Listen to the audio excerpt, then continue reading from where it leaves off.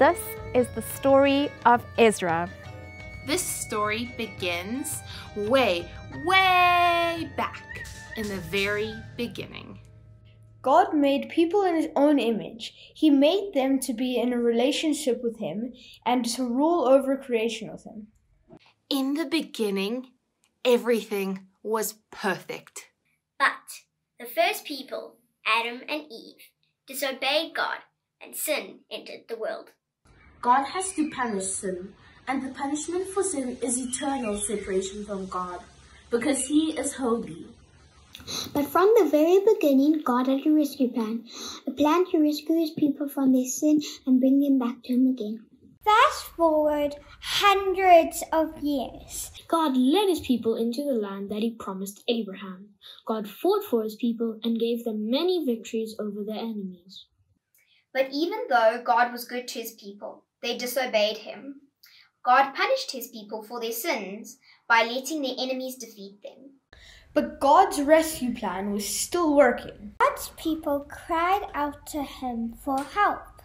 God heard their cries and gave His people a second chance, but they disobeyed Him once more. This happened again and again and again. One day the Israelites, that's the name in those days for God's people, rejected God as their king and demanded a human king. But God still took care of them and gave them human kings to rule over them. Some were good, like King David. But many of the kings were really bad. These bad kings didn't follow God, and they led God's people away from Him too. One king, King Solomon, that's King David's son, started out really good.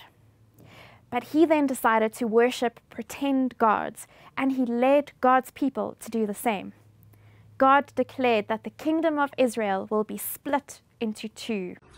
God warned His people many times through messengers called prophets, but the people refused to listen. Because of their sin, God allowed the northern and southern kingdoms to be destroyed by His people's enemies. The temple, that is the place where God's people went to worship Him and where God met with them, was also destroyed. God's people were taken away to foreign lands as prisoners.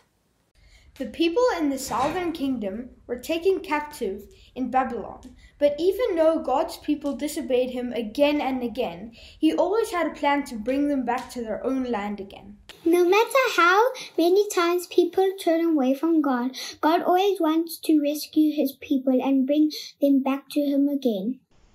Even then, when things looked really bad for God's people, God's rescue plan was still working.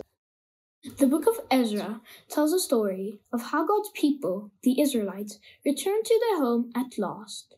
When Cyrus, a Persian, took over Babylon, he became king and made an order that said God's people are free to go back home.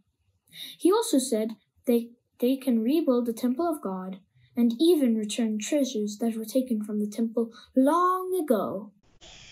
After years of being captive in a strange land, God's people couldn't wait to rebuild the temple, to follow God's rules, and to worship Him alone again.